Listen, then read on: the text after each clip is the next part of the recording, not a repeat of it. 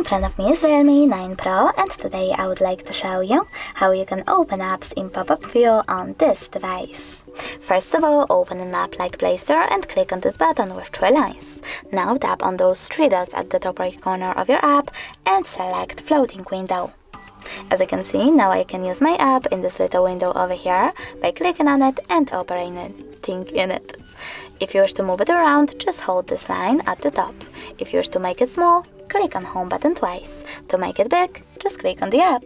If you wish to use it to overlay other apps, just tap on the other one and use both of them.